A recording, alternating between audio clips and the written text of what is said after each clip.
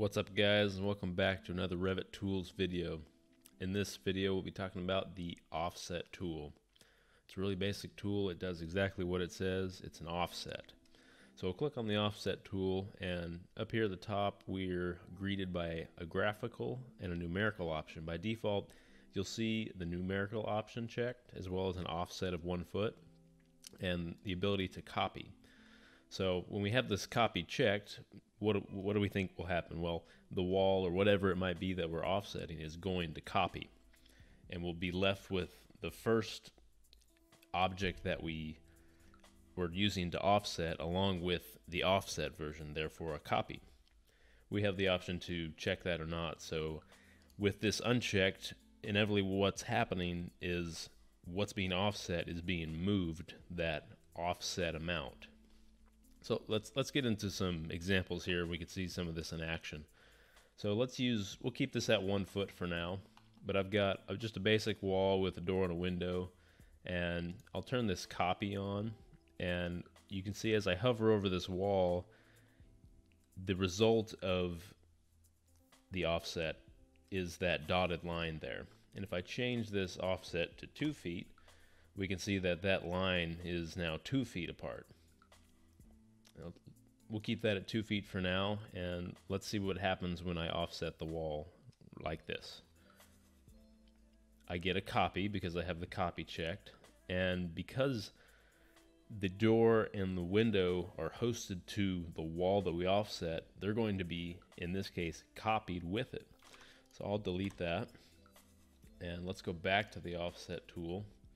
And if we uncheck copy, we'll still see the same dotted line result, but whenever I do offset it, it will offset it but not copy the wall. So now let's look at the option for graphical. And I'll be honest, I have almost never used this graphical option when it comes to offsetting.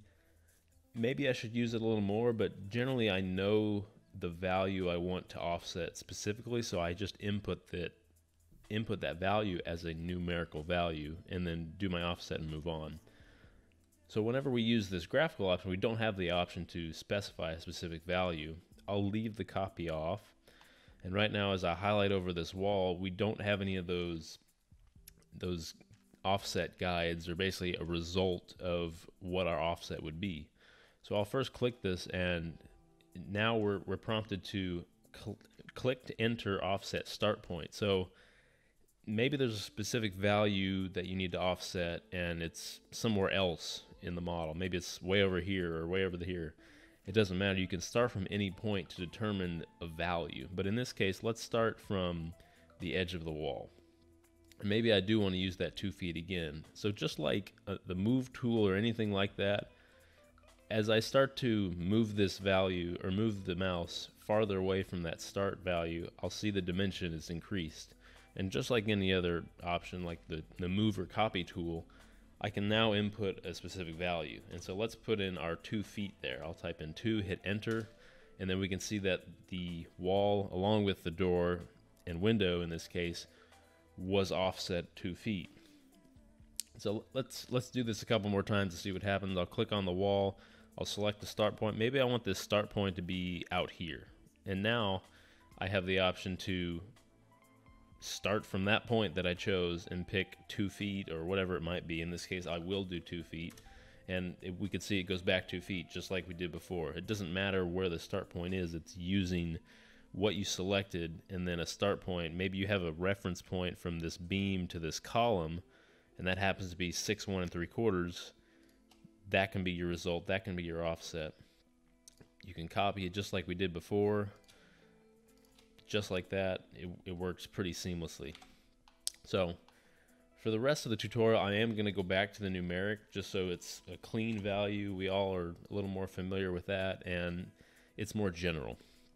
So just like the wall, I can offset this beam, and I can I can check the copy to receive a copy, and I can do this as many times as I want. Although there are certain things that cannot be offset, and that is mainly components. So let's go to this desk. And because this is a component, I don't have the option to offset this in any way. The same as the column, I don't have an option to offset that, which is too bad, unfortunately. So this curtain wall, just like the wall, pieces of this curtain wall, as well as the entire curtain wall itself, can be offset. By default, I can see the curtain wall itself there highlighted in the center of the wall can be offset with the result of that dotted line. And you can see right there that it is offset and easy and able to be offset. Just like the wall, a beam, anything like that that's line-based, a basic detail line is the same and works just the same. You can copy or offset or anything like that. And in a way, use that to move lines back and forth. Reference planes, unfortunately, do not work, even though it seems like they should. I am not quite sure why they don't. Lines that are curved even work, which is great. A lot of times you'll be working with curves and you'll need to be able to offset this curve a specific dimension. Although I will note, if once you get to a specific point in a curve, you'll notice that I highlight over this curve, and with my offset of 2 feet, I can't create line when I hover over it, and that's because it's trying to offset the curve in 2 feet, which would therefore break the curve if you begin to think about the curve converging in on itself. Although whenever I hover towards the other edge, I am prompted with the option of offsetting that curve 2 feet in the other direction, which in this case does work. Same works with curved walls. It's basically the exact same. I get to a point where it cannot create the line, or in this case a wall, which it makes sense. You're going to come across that a lot of times. This is perhaps my favorite and most used ability of the offset tool, for me personally anyway. So let's put this at 3 feet, and as I highlight over, these are just basic lines, and as I highlight over these lines, you could see I have the option to highlight, or I see the result with the dotted line.